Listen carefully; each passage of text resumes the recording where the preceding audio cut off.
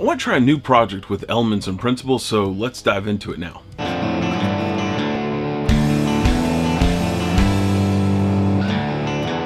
Hey class, welcome back. Today we're going to be working on a new idea with elements and principles. Why? Because sometimes just writing out definitions is really boring and I just don't want to do it anymore. And I know most of you don't either, so let's try and figure out a new way to do it. So trying to come up with a new idea, a new concept is always a difficult task. But today we're just going to be taking something that we like with something that we have to do. For my students, we were working on a elements and principles design definition pack, and for that we need to take the definition and apply it to the design that we were working on. What does that mean? Let me show you. And now for me, that meant the word pattern. That was the first one that I wanted to work on. And for my students, taking that word pattern and then applying it to the design that we're trying to do proved a little challenging, but here's what I did with it. First, we wrote out the word pattern. Now for me, I like graffiti, but graffiti has a lot of steps to it. Now once the students wrote out the word pattern, they took that single line that they drew out and then they started drawing blocks around it. Now this gives you a block style. Block style is just where you've outlined the letter with another shape just to give space into each of those letters. Now that's another element of art, but we're not going to be dealing with that in every single case. We're going to try and mix them up a little bit. Finally, once you have those block letters done, then you're gonna add some color, add a little more line, a little flavor, come up with your final design for that.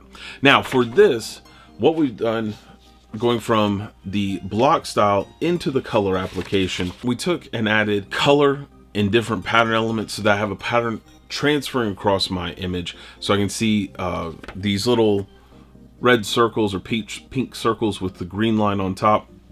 That's my pattern that goes all the way across. So I'm getting my definition into the design at the same time. That's key to doing these definitions.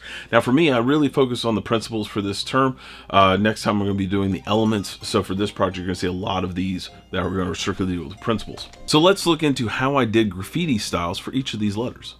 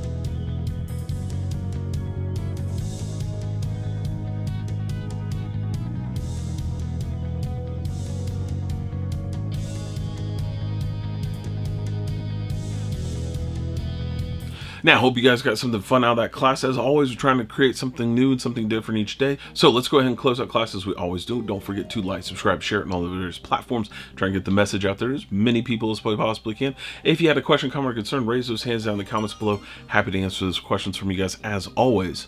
I will see you guys next class. Until then, later guys.